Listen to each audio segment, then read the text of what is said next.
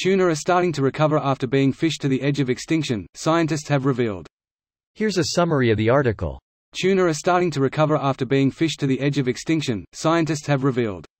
Some tuna stocks remain in severe decline, said the International Union for the Conservation of Nature, which compiles the Extinction Red List. It said pressures on marine life are continuing to grow.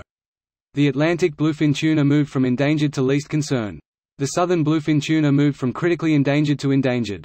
Tuna stocks in some areas remain of concern, such as bluefin tuna in western parts of the Atlantic and yellowfin in the Indian Ocean.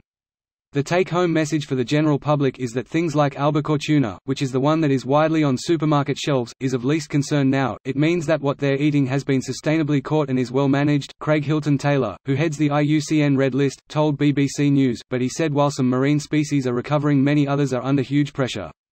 The likes of skipjack, yellowfin, big eye and albacore tuna are consumed by millions of people across the world and one of the most commercially valuable fish.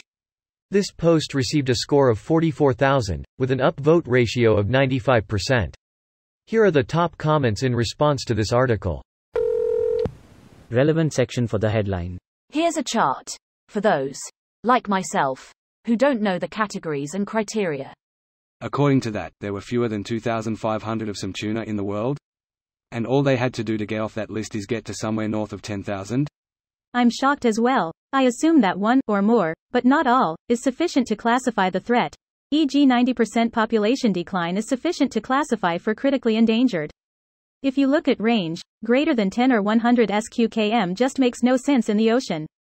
Yeah, shouldn't it be cubic kilometers for ocean animals? Most oceanic animals tend to stick to a certain part of the water column. Tuna usually stick around 100 to 400 meters down. Like flight levels? Precisely like that. That's wild. Here goes the deep dive into which fish swim at what levels. Pun not intended, but an extremely happy accident. Have you ever seen the blobfish picture? If you haven't, I highly recommend Googling it lol. The reason it looks like that is because of the pressure difference between the deep sea and surface. It can't hold its body form when we bring it up here. So there's a certain point where fish become physically unable to keep going deeper or shallower, and pressure plays a huge role in that. So we can fish to the brink again. That's what I was thinking. Scientists have revealed, no, don't reveal that. Let them actually recover for a while. Why fishing regulations are so important. It's not just fishing. Proper regulations are important in everything. There would be no free markets that yield positive outcomes to the societies or the Earth's environment without them. Casually dropping this at the end of the article. Meanwhile, on land, the Komodo dragon is moving closer to oblivion. The heaviest lizard on Earth faces threats from climate change, with fears its habitat could be affected by rising sea levels. Komodo dragon's diet consists largely of canned tuna, so it's no surprise that with fewer dragons around, the tuna would bounce back. If tuna are so big, how do they fit in those little cans?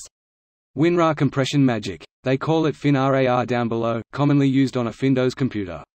Some dolphin groups prefer the iPod version. If you have 20 sheep, you can eat 5 sheep every year without the population declining. If you have 200 sheep, you can eat 50 every year sustainably, and the same is true for tuna and all other fish stocks, so we are stupid having any of the fish stocks low.